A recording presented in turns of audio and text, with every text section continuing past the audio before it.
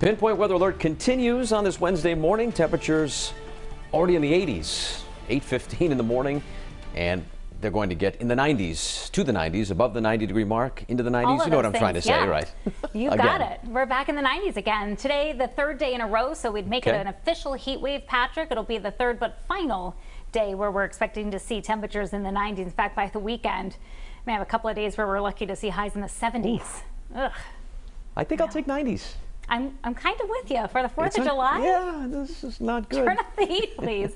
We've got temperatures right now that are already on their way into the 80s in Narragansett Beach. People are already headed there. Our live camera in Providence showing that hazy sunshine leading off our 3 key things here in our threat tracker with an elevated threat level here. We are not only hot and humid, but adding into that today, the threat of a thunderstorm. So there's a heat advisory till 7, air quality alert due to high ground level ozone concentrations, and a thunderstorm threat by the end of the day. Thursday, concerned about some heavy downpours along with those showers and thunderstorms that we're tracking. And Friday's no picnic either. Unfortunately, cloudy, cool with the threat of some showers and still the risk of some of those being heavy at times.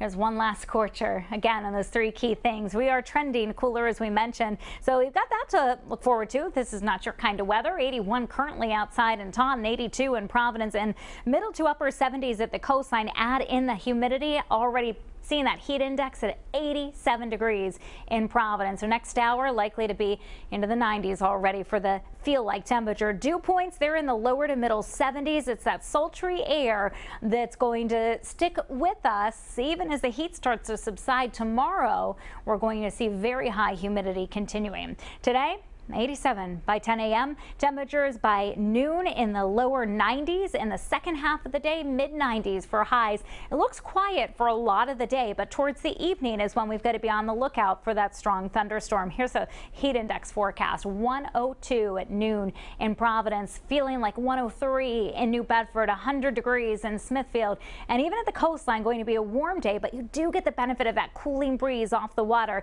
Still in the late afternoon, we're going to have that heat index up near the upper 90s and lower 100s. So the beaches today, much better. You get that nice ocean breeze, 82 degrees, partly sunny, humid with a low rip current risk. Water temperatures up to 69 degrees.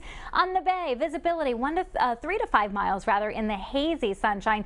Any evening thunderstorms certainly could drop the visibility down and make conditions out on the bay dangerous. High tides 1:30 this afternoon. We had a low tide 6:30 this morning. So this will act as the focus point for some isolated thunderstorms today. Better chance for showers and thunderstorms as this whole frontal system gradually works our way tomorrow and on Friday, eventually working offshore, but it may stall there for a couple of days, which is why we'll keep the threat of some showers going into the weekend. So our severe thunderstorm threat highest over interior parts of Massachusetts. Let's walk you through the forecast. This is 3 in the afternoon. You see those storms starting to the north and west of us and then shifting south and east. Timing wise, it would bring it in the evening for southeast New England as the sun goes down and those storms hit the more stable air mass down near the coastline. Those would tend to weaken out. So looking at lingering showers overnight tonight and then tomorrow.